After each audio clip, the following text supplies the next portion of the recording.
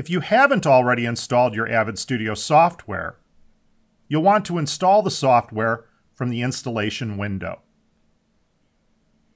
This is where you'll install the main application, the red giant effects, and all bonus content. An important note is that there will be no transfer of these elements from older versions of Pinnacle Studio if you are a previous Pinnacle Studio user. First, let's get familiar with the sections of the Central Manager layout.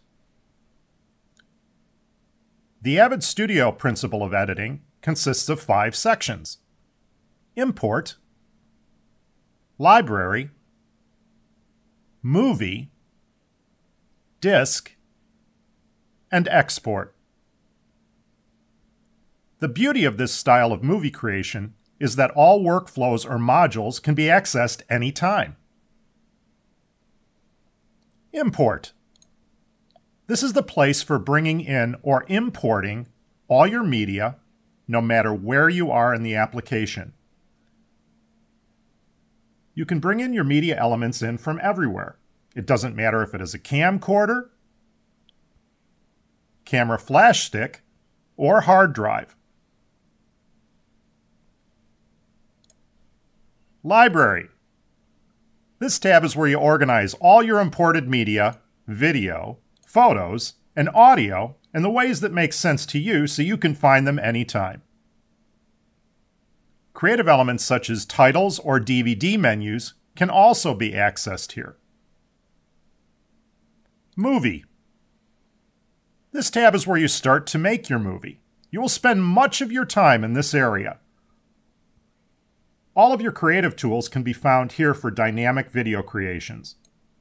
A more compact version of the library in the movie editor also offers you direct access to all your media files and creative elements. Finding your assets has never been easier. Disk. If you want menus on your DVD or Blu-ray discs, this is the place to create your menus and the navigation on your disk. Export. No matter where you are in Studio, press the Export tab to send your media anywhere you choose.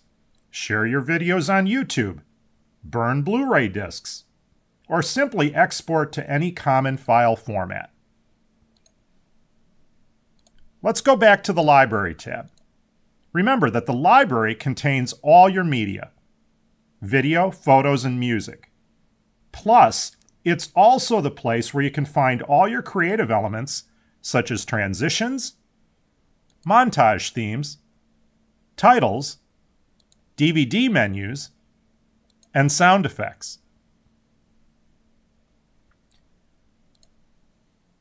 Any of these movie elements can be dragged from here to the timeline to create a movie. This is the timeline. It begins on the far left and runs to the right. The play bar position indicates the current part of the movie that you are viewing in the video player. This is the video player window. You will use the video player window for viewing your movie as you create it, but also for previewing content in the movie library. You can press the play button or the space bar to start the playback of your movie. Hello, I'm Paul Holtz from Class on Demand. This introductory chapter gave you a quick look at the creative power and flexibility of Avid Studio.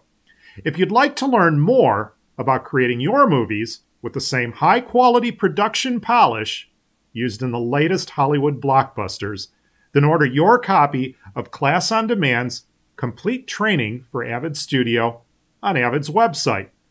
On behalf of Avid and Class on Demand, thanks for watching.